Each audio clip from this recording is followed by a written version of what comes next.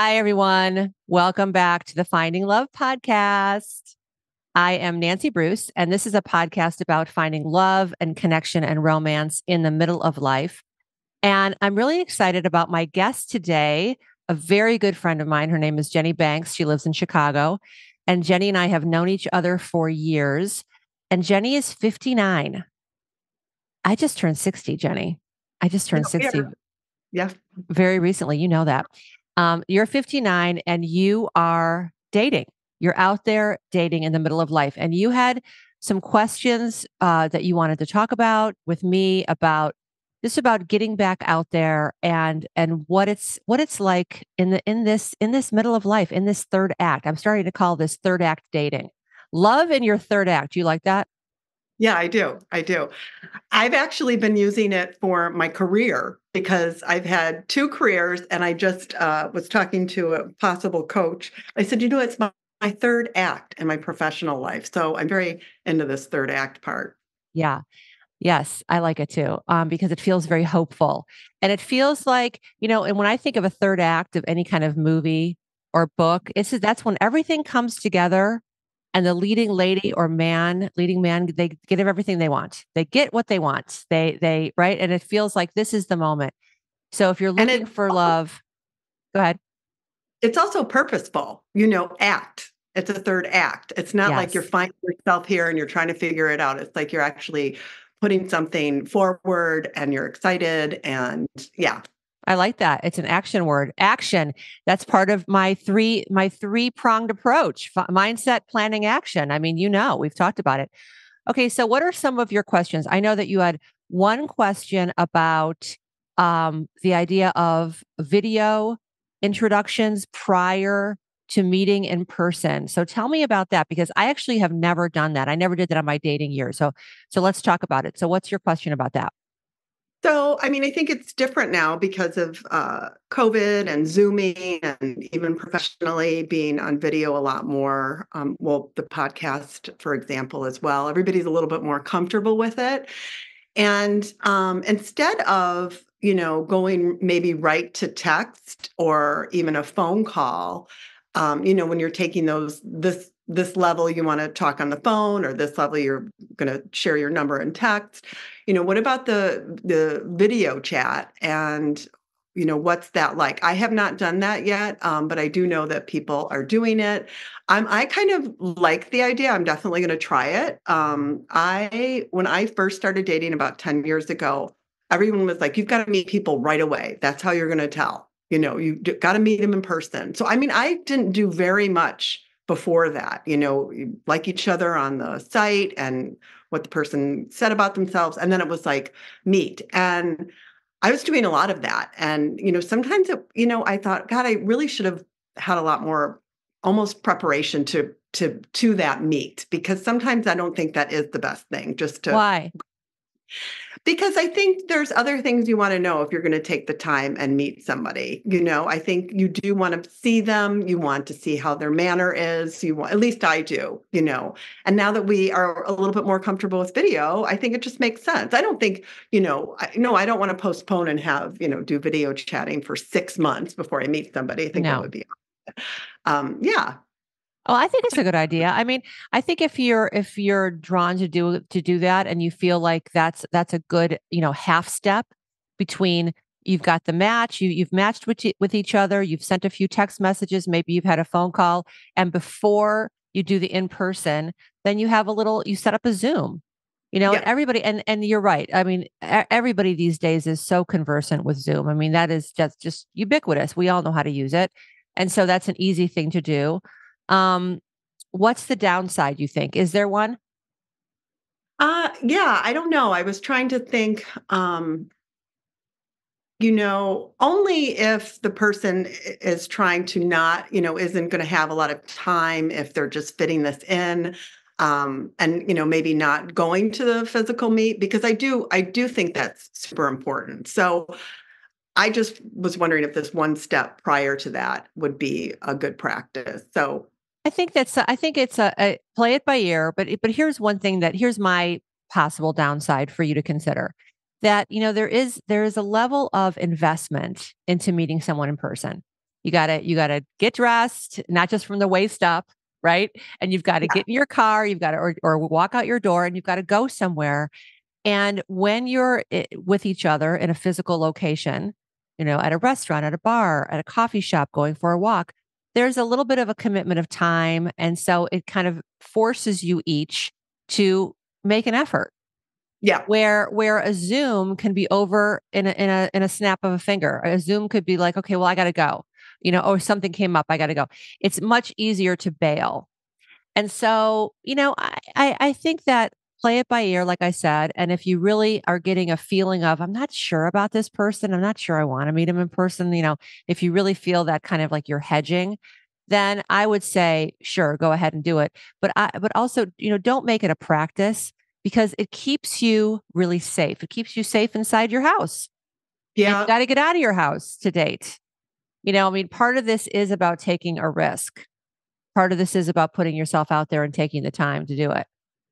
No, that's exactly why I was asking, because I do feel like coming back to dating after having this break feels a little bit more daunting than it did originally. I think when I originally was dating, I was, it was right after my divorce, and I was like, I'm going to go out there. I was just, I think, a little bit more brave. And now I'm just a little bit more, you know, um, nervous about it. And also it's what you talk about on the podcast. But Yeah. um yeah, maybe that is what I'm doing, like setting up some boundaries and setting up some safety nets where, there's only so much of that you can do. So that's Yeah. good. Boundaries are good, but barriers are not good. No, So right. boundaries, yes, barriers, no. And I think that and I do think case by case basis.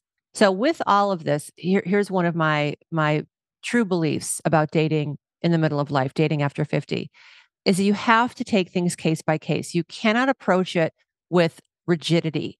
Like these are my rules, this is how I do it. I don't vary.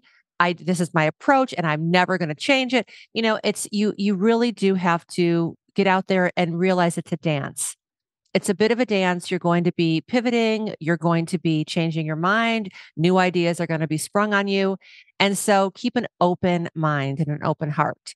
So don't say, I'm always going to do videos or I'm never going to do videos. It's case by case.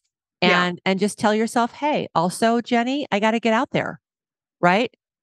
To tell it to yourself in the mirror. And if you need to in the morning and say, it's important to actually leave the house, get out there and meet people face to face. And I know that that can be daunting for sure, but then the more you do it, the less daunting it is. It's like anything else. Yeah, Don't you exactly. agree? Oh, Okay, so totally. and you also talked about we also have been talking about you and I about the various dating apps. And you were Hmm. asking me about a lot of, and I know there's a ton. I mean, I talk about on this show, I've talked about eHarmony and of course Hinge, which is where David and I met. And I've been on Match.com. I've done OK Cupid. I've done Bumble, and then you had even other ones that you had some that I hadn't even heard of, and I think that and your question was about like which ones I thought were better. Yeah, and also what you thought about how many to be on at a time. And I was kind of going with two, trying to choose two. And I have used eHarmony in the past, and I really did like it because it had so many questions. And, again, that was a while ago. But I did think that, somebody who went on that had to be thoughtful about their profile, the way that they were expressing themselves, the interests that they had. It's a little deeper. Hmm. Um, but then when I did a search in preparation for the podcast, I looked up, top 5, top 10 dating apps. And so that's that list from Forbes that I sent over. And so I was So surprised. so so name those for people so that people can hear the Um, names. I'd have to pull it up again, but it was eHarmony was first. I think there was a second one. Silver Uh, Singles, I have it in front of me. Silver Singles, Zoosk, yeah, Zoosk, Elite Singles, and Talkify, Tawkify. So this is what I love about Jenny, you guys. Jenny she's very thorough and she's like a researcher at heart. And she's also a recruitment professional. And so she knows how to get out there and do her little searches and figure things out. So she came up with this list. Now, and the question that you had was how many? So here's what I would say to that. First of all, just as you responded so well to eHarmony because you liked that very thorough, detailed questionnaire, I had the opposite response. To me, it was too many questions. So I Mhm. did it, but I was literally exhausted at the end of it. I felt like I had just been through this very rigorous questionnaire process. So if you are a person who likes to answer a lot of questions and if you want to be matched with people who also have had to answer those questions, right?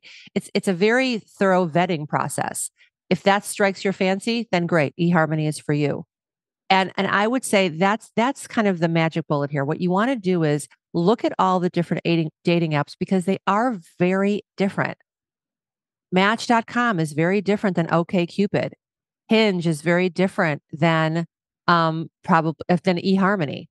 And Mhm. so there are a lot of differences. So take a look at all of them and think about a couple of things. Think about how much money you want to spend, obviously, that what is your budget? Now, a lot of these are going to have various price levels. And so, the lowest price level is typically very affordable. So how much do you want to spend and how much time do you want to spend, during, per week on all of these, on getting all these matches from these various sources? But here is my caveat. Just like if you were searching for a job, you would not apply to one company and then sit back and think, well, I hope I get that job. Yeah. That's the only company I'm applying to. So let's hope. Let's hope the stars align. So in the same way, don't use just one dating app. People ask me this a lot. I get women writing in and saying, which dating app should I use? Like dating app one, singular. I'm like, many. Choose a half a dozen. And once you write your profile and once you choose your photographs, you can repurpose that content across all these different platforms.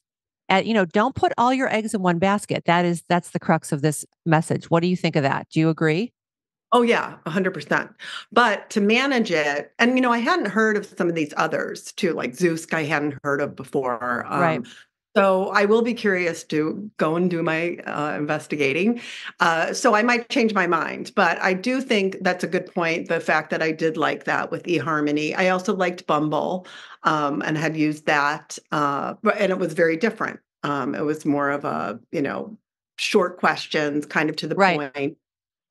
So yeah, I totally agree. Like cast a wider net, but then when you're kind of managing all of it, and you just brought up this point that I also wanted to ask about what you thought, you know, kind of looking at something on a daily basis is not I don't think is a way to stay in the game longer, right? Like it's too much of a dopamine hit or it lets you down or you get frustrated. And so I'm really going to try this time to, I don't know if once a week, but once every couple of days. And if somebody replies or just kind of really make it a little bit of a habit, a practice to not look at this. Like the same, with all of our social media, like too much of it is a little daunting, especially with this, right? So I don't know what your experience has been like that with some of the women you've coached. Well, and I'll tell you, for some people, it is very much like social media. They have to really limit their screen time with this. For other people, this is the most fun thing they've done in a long time, and they can't wait to get up in the morning. And the minute their eyes open, they're pouring themselves their morning coffee and looking at their matches. And so it really all depends. And again, there will be some times, right, that you feel really excited by this. Maybe you've got some really cool matches on a couple of different platforms and you think, "Ooh, this is exciting. This is fun." Did so and so message me or, like, "Ooh, I'm excited to get back into it." And then other times you're going to feel a different way. You're going to feel there's going to be an ebb and a flow. And just Hmm. go with that but let it be easy and let the times where you're not that interested in it or it feels like a burden or it feels overwhelming, let yourself step away but not completely throw in the towel. That's a really important point and I think you're right. You want to be sustainable. You want to be in this for the long game. You want to sustain your effort and your interest in this. And so Yeah. when you do need to step away for a few days or even a few weeks, that is completely okay. It's a long-term project. And you and I have both worked on long-term projects before. I mean, I think that we're both kind of project managers at heart in a way. And Yeah. it's like sometimes you need to take a break and step away from the project because you need to just regenerate, right? You need to kind of get yourself going again after you need a rest. And so I think the same thing is true with dating for sure. Now, you had another question about, and this is one of my favorite questions about photographs. So let's talk about profiles, right? Profiles on all of these accounts. So the Hmm. written profile and also the photograph. So what are your thoughts about the photographs that you want to use on your profiles? So I saw your profile when you were getting into it with when you had the other podcast, and I was like, "Oh my God, these are amazing! They're beautiful." And I even think you did something. I was trying to remember if you did something where it was kind of like you compared the ones that you had put up, and then you showed the ones that after the professional. So I take photography. I'm not going to be able to do this myself, but kind of having different outfits, being in different places. Like I wasn't that inventive or creative when I was just trying to find photographs that absolutely looked like me, not trying to look different.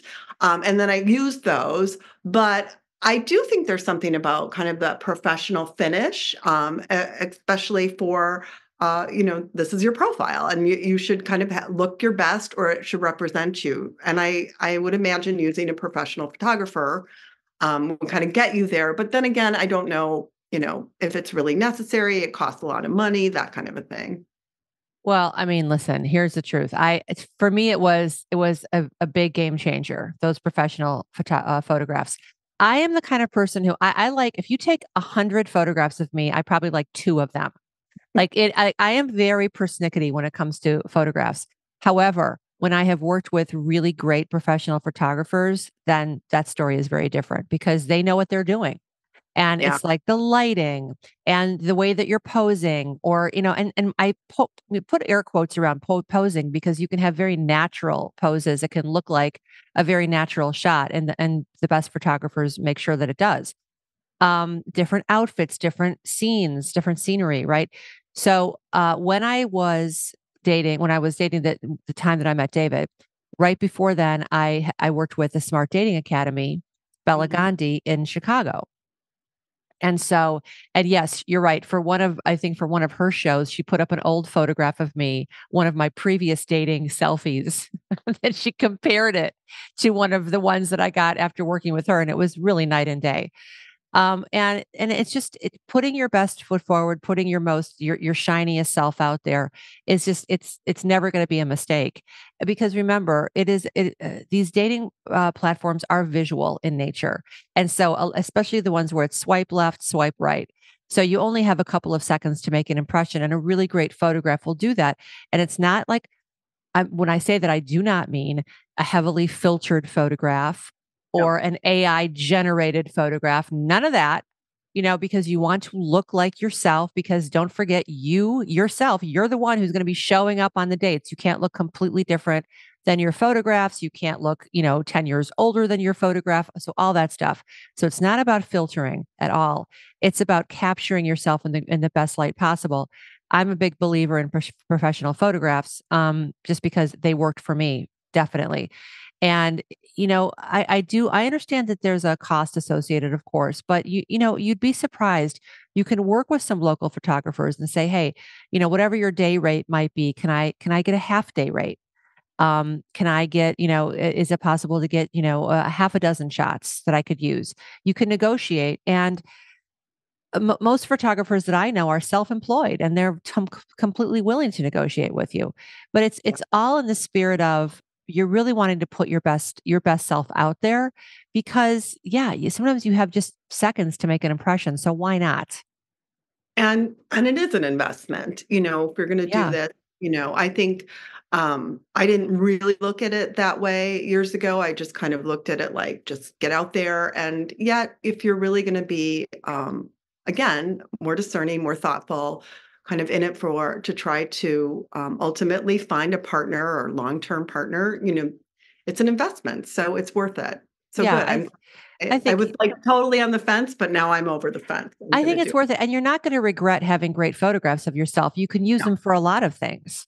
Yeah. Right. I mean, you can use them for headshots for, in business, if you're looking for a job or looking to switch careers, you can, I mean, there's going to be a lot of uses for them. And it's also an ego boost. I have to tell you, it's a confidence booster to have great photographs of yourself where you really look your very, very best. You start Yeah. feeling like, wow, yeah, let me put these out there. What am I nervous about? Because a lot of women in this stage of life, this age, 50s, 60s, 70s, one of their concerns is that the men that they want to date are looking for younger women. Now, I personally do not believe that that is true. My husband and I are exactly the same age. And I don't think that that's true. I don't think that you can make blanket statements like that. I think that that's a common, belief, a cultural belief that men always want younger women. But I don't think that that's the case. And I think that part of that is a story we tell ourselves because we're struggling with some self-confidence issues. And so photography is a beautiful art form and it can make you feel like $1 million. So Yeah. why not just stack the decks in your favor in that regard and go ahead and make the investment. You're right, it is an investment. It's an investment in your time, in your effort, in your energy. And yes, there's going to be some financial investment too. Well, and I also think of, would hope that men would take this, to heart as well. How many swipes have you seen where, Oh, the shots are in the car or in the bathroom? It's like, do you not have any friends that could take a picture of you? listen, my very own husband, he had selfies from his car. And I mean, he did. And he had one selfie where it was positioned underneath his chin. So I was looking up at it. It was hilarious. And I still laugh about it. But his line is always, it worked, Yeah, right. because here we are. Right. So, I mean, I don't know. I overlooked it because I thought he was cute and funny and whatever. So Oh, yeah. it's not, and again, so, guess what? It is our professional photographs the deal breaker? No, they're not. I'm just saying that if you want to do it and if you have the money and if you have the time to do it, then it's a fun thing to do and it will help you because it will be putting your best shiniest self out there. So And I totally agree with being middle of life, that, as a woman, that I think it is a good confidence boost, a self-esteem boost. And I think we do need it, it so is. It is. I Think of it as self-care, Jenny. absolutely, Think of it as absolutely. self-care. Okay, so Jenny, you were also talking to me about quadrants, which I thought this was such an interesting way of looking at how to evaluate at potential dates and potential matches of love. And so the quadrants that you mentioned, so you have a niece who is in neuroscience, and she was saying to you, and Jenny, you have got to look at people in terms of these quadrants when you're evaluating your dates. And the quadrants are essentials, and then deal breakers, negotiables, and bonus. So Yeah. that makes sense to me. Essentials meaning these are the things that you have to have. And then but what so what's the difference between essentials and deal breakers? So essentials are the positives that you want and deal breakers are the negatives, the things that you do not Yeah. want in your life, right? I mean, a deal breaker for me would be somebody who smokes, Okay. that's just gonna be something I'm into. Um, or as my niece, one of her deal breakers was somebody who is, if you're out to dinner and they're rude to the service person, like Right. speakers where, it's just something that kind of, maybe it's a pet peeve, maybe it's a little stronger than that, or it's just something that you kind of don't want to deal with.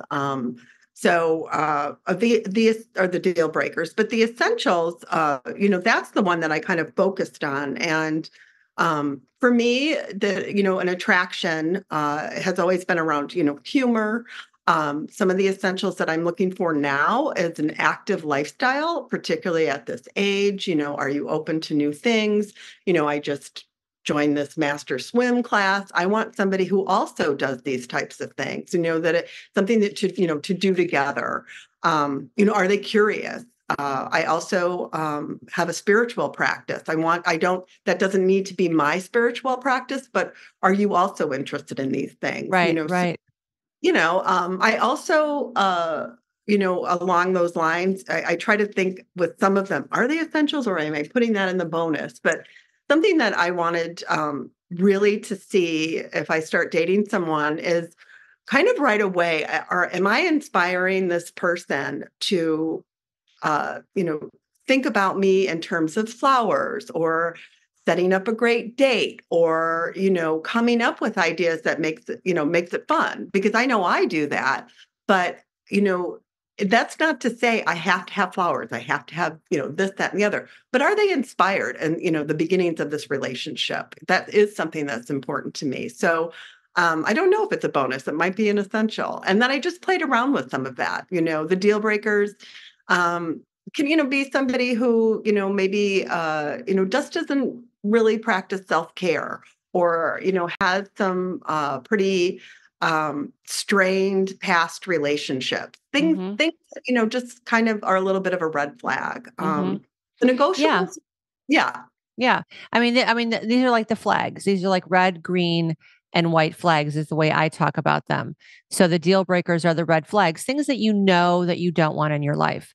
Yeah. Rudeness, impatience, quick to anger, um, really, really burdensome past relationships that really impact where he is today. So, a Mhm. lot of us have relationships in the past that did not work. That's why we're here in the middle of life trying to find love. Hello. But, if you've done some of the internal work to move past it, then, then you are open to falling in love again. But I really liked what you were saying about but I think bonus is a really great category to have because I have red, which are the deal breakers, the no goes. I've got the green flags, which is yay, full speed ahead, love that. And then I've got white flags, which are pause and consider. And that would fall under the category of negotiables. Like, well, I don't think I like this, but I'm not sure. Or maybe this wouldn't work, but I don't know. Like things like long distance. Somebody was asking me recently about dating. She lives in Los Angeles, dating a guy in Austin. And I said, well, you know what? But that can work. First of all, there's a really quick and easy flight. And secondly, it could be very romantic and very sexy. So don't dismiss it out of hand. Don't cut yourself off at the knees. But I Right. think that the interesting category that you mentioned under bonus, which is, do I inspire this person to be romantic? And I think that is important. It's the little things in a relationship, that yes, flowers. I mean, who doesn't love that? And just also just who knows what other small gestures the person who falls for you will come up with. And it's all Mm, very endearing and it becomes part of your love story. So I think having a bonus category and being kind of open-minded about it, like, I don't know, surprise me. exactly, exactly. And there's a phrase that I remember hearing. You know, I mean, way back in my early 20s. It was always like, if the boy likes the girl, the boy likes the girl. There's not a lot. You can see somebody who's got a girlfriend forever, and then all of a sudden they meet somebody and they're just, they're doing all these things for this person that you didn't think that was part of their character. But, it's really a truth. You really shouldn't have to question that. And particularly at this uh, time of my life and, being purposeful about it and not feeling like I have a lot of time to waste, that is something that I'm looking for, someone who's got that creative spirit isn't, afraid to show how they feel. Yeah, I totally agree with you. I mean, I love it when a man makes it completely clear that he likes you. Yeah. No guessing. The guessing games, forget that. Are you kidding me? At this stage of life, who needs that anymore? It's just nothing but a waste of time and energy, and it feels bad. I mean, there's nothing romantic or sexy about it, I don't think. And, to your point, if you're hearing that, women are like, oh, these men, they want younger women, well, let them have them. Like, Yes. I don't, I mean, there's something, hey, you know what I mean? But like, I do not want to be with somebody who's thinking, I need the X, Y, and Z. It's like, go for it. Like that is like a deal breaker to me. Like, Uh, if this uh, is history, yes. Nothing you you know, could, that's the truest thing in the world. If that's what you want, have it. have it. Bye. Not exactly. And it's not anything, it's like, that's okay. But, for me and for what I'm looking for, I'm actually more attracted to more mature men and more men who usually are a little bit older than I am. But it doesn't matter. Like again, not a deal breaker. It would still be a negotiable if somebody was a little bit younger. That's just not something I've done before. But yeah, that whole thing about, men, and it's not coming out of nowhere. We do see that, but I just, I think women should really ask themselves, well, why would you want to pursue somebody Right. who's really already got this type, like, Correct. yeah. Correct. I mean, yes. And so there are plenty of people out there who are going to love everything about you, including your age, Yeah. including exactly where you are in life right now. And those are the people that you want to attract. That's the kind of love you want to attract into your life. All right. So 100%. are you dating right now? That's the question. So are you going to go on some dates and coming up in the next couple of weeks? What's the plan? As you mentioned, I'm turning 59 on Monday, and that was kind of my deadline. I was like, I'm going to get the profiles together, think about the pictures. So like, I'm right there. I'm ready. I'm really excited. Good. I had a difficult year last year, and it made me really reevaluate some things. And so for 2024, I said, I am going to give this all I've got this year. And I told you, your podcast is my favorite. When it drops, I'm probably the first person to hear it. Oh, And I just love everything about it. And you really have inspired me, and I think, yeah, you know what, though, you've got to put, again, the action in there. You've got to stop the research at one point, stop, just get out yeah. because I research all day long, and come up for reasons by next week. But this was, yeah. So my birthday was really kind of like going to fire everything. Good. And yeah. That's And so good. Well, I'm glad this podcast has inspired you. That really is a very nice thing to say. And I'm glad because sometimes you do need that nudge. yeah. Sometimes you need to get off the fence, right? And we all have been in that position. Everybody about a lot of different things. But when it comes to finding love, I mean, and if you're in the middle of life and you know that you want it and it's a missing piece for you, then there is no time like right now. This is Hmm. the moment. Seize this moment because why wait? Why wait? And I'm very glad. I'm happy to know, okay, that you're out there. Okay, so here is what I want to know. Will you come back on the show and tell us about some dates? Say yes. I was thinking about that on my way here. I was, what? I think it would be cool if, like, in 6 months, I talk about, what's been happening. No, So, not 6 months, Jenny. It's going to be way sooner than that. But okay, I'm going to take that as a yes. okay. Then, yeah, I'm all about that. Yes, absolutely. It's gonna be sooner because I want you to get out there and it's gonna be fun and interesting to just get your profiles up and out there and start getting some feedback and making some matches and having some conversations and just having some fun with it. And I also think a good idea while you're also doing the online dating, just to let people in your life know that yes, you're looking for love. This is what you want. Have you done that? Have you talked to people about Yeah, it? I have. And I remember reading Katie Couric was getting very serious about dating. And can you imagine if she went online? That probably wasn't a thing that was going to work for her. But she did this very thing and she talked about it in her book. That's what it was. I was reading her autobiography and she said she told everybody that she knew. And then she actually kind of pestered them about, hey, I told you that I was dating. What about this guy? And that's how she ended up meeting her husband. And I thought, what a great, and she had some rocky relationships. Her husband had passed away, was sick. And then she had some times where, she went through and didn't have the best relationships. And so she really went through that time. It was kind of like in a 10-year span, I think, too. And she was mid 50s. And yeah, but she told everyone she knew. And I thought, well, that's what you got to do. I mean, I'm meeting new people just through some interests that I have, and so I haven't quite come up with my language around that, like people that I'm just meeting by, hey, by the way, But Hey, I'm I will dating. Hey, I'm looking for love. know anybody. Yeah, do you have a brother? I'm looking for love. I'm dating. Here are some things I'm looking for. And that's the thing. When you do tell people, just like you make it clear in your profile, your written profile, the kinds of things you're looking for, a committed monogamous relationship, for example, if that's what you're looking for, or, whatever variety of things, someone who likes to travel, somebody who is really into spirituality and self-growth, Mm. someone who loves to cook, whatever it might be. When you do tell people in your life that you are excited to find a partner and you're looking for love, let them know what you're looking for too. I mean, first of all, it makes it seem really very real that you are actually asking them to keep you in mind in terms of potential mates and matches. And also, it gives them something to go on because I think that a lot of people would love to be a matchmaker. I mean, I think that it would be I would love it. I would love to be able to say, "Oh, introduce my friends to each other and have the sparks fly and have them hit it off." I would love that. I think many people would, but a lot of people hold back because they're like, "Well, I don't know what she likes. I don't know what she's looking for." So let people know. Let people know what it is you're looking for. Why not? What do you have to lose?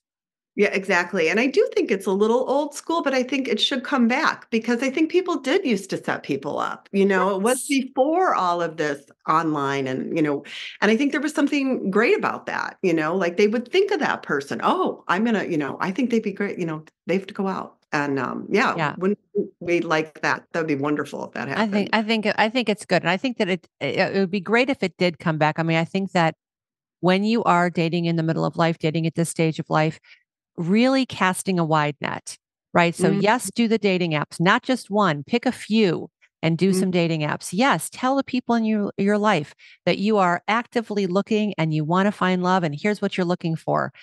So really and when you go out into the world, carry that energy with you. That kind of happy to meet you kind of energy, right? Because you never know. I mean, I have a woman I was just talking to who met her husband in line at an airport.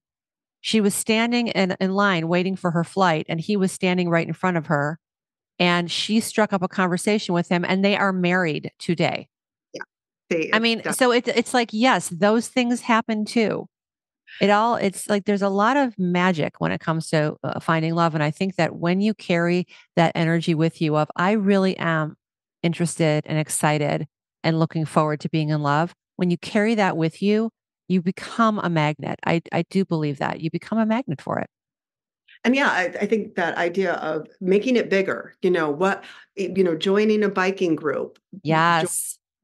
joining a painting class, doing those things not just for your own entertainment or for your own interest, but because there's other people you make connections with and you just don't know where that goes. So it's like make it bigger. If something isn't, if if for your interest doesn't end up, learning to play golf and then you hate it or whatever, but you tried and you never know who you're going to meet. And I think with the online, with the other parts of it, it's about a lifestyle, getting more active, having just more love and connection in general, that's Amen, what sister.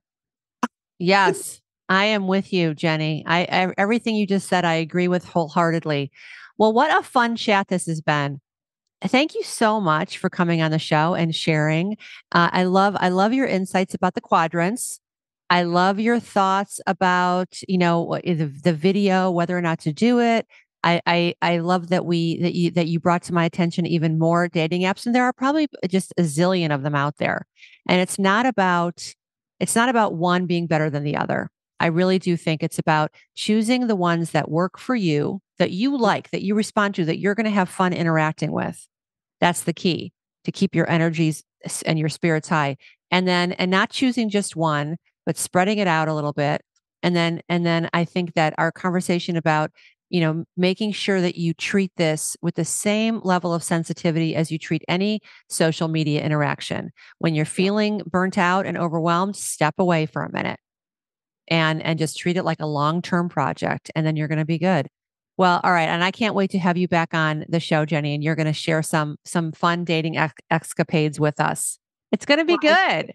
thank you, Nancy. I was nervous to do this, and you were right. This was so much fun. Just like I feel like I'm there in Bellingham with you, and I wish I was, but this was great. So thanks so much for thinking of me. And it just gave me this, little oomph, and which I needed. So That's so great. Okay, love you, Jenny. love you too. Bye. Bye.